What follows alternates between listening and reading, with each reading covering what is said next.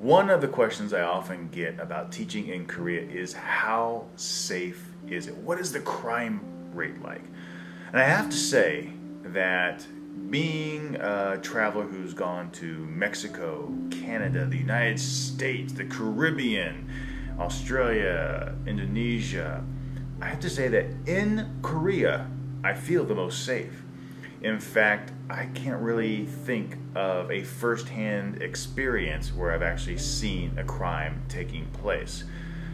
Now, I don't know if that has to do with the sense of family that a lot of people have here in terms of welcoming one another, whether they're being Koreans or foreigners, or if it's because of the harsh penalties that come down, that if you are convicted of a crime that tend to be publicized, or if it's the ever-present of the CCTVs on the streets, in the building hallways, or even in your classrooms.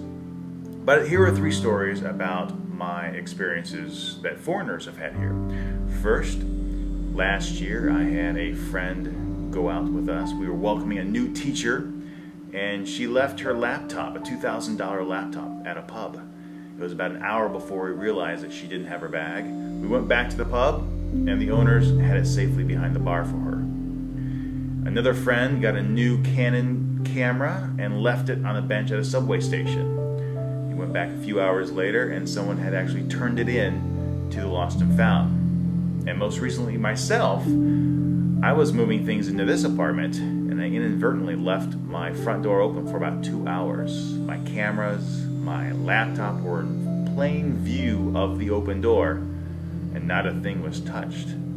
But that's not to say that crime doesn't happen here in Korea. Just recently, a foreigner, a woman, was walking in Seoul and was abducted by 4 Korean men into a limousine. They tried to rape her, and she fought back valiantly and received a really hard beating before she was pushed out of the limousine. Now, police and the expat community is still working to try and bring those men to justice. But it just goes to show you that even though I've had very safe experiences here, as well as many others, crime still does exist. So the point of this is that generally it's really safe here in Korea. But you also need to exercise good judgment and make sure that your surroundings are safe. We'll see you soon.